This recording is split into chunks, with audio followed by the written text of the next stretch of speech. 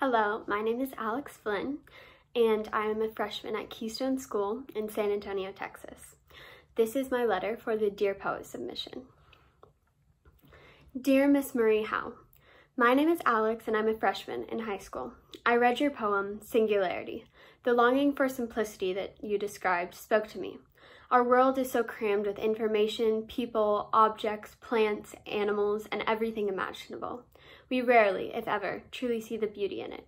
Maybe our news, our social media, our worries, our insecurities, maybe it's all just a vice to put off the pressure of living in our beautiful world. Your poem made me rethink the beauty of the earth, our grand mass of atoms and empty space. The sunsets, the butterflies, the green grass, the cold, wet snow, it's all just atoms and empty space. In your poem, you talk about how blissful it would be to live in a singularity. I can't imagine what a singularity would be, everything so close together. Every single atom in the entire universe, with no space. But isn't space what makes things magical? Space makes me human. How come I am not the inchworm crawling across an orange blossom, inhaling its sweet scent through tiny nostrils that I'm not entirely sure exist? How is it that I'm a human, instead of a giant squid roaming the dark depths of the ocean? How is it that my atoms turned out to be human instead of the beetle scurrying through my dark garage in summer, hoping that with every ounce of its body, it won't get stepped on? How is it that I didn't turn out to be a seahorse choking to death from plastic? How is it that I didn't turn out to be the last white rhino, destined to die with none of my kind, living out the epitome of loneliness?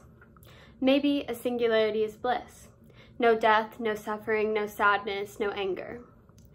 Maybe if all of those atoms were smashed together, something magical would happen, and everything would be okay again. Everything would be okay, but not beautiful, not joyful, not happy, not colorful.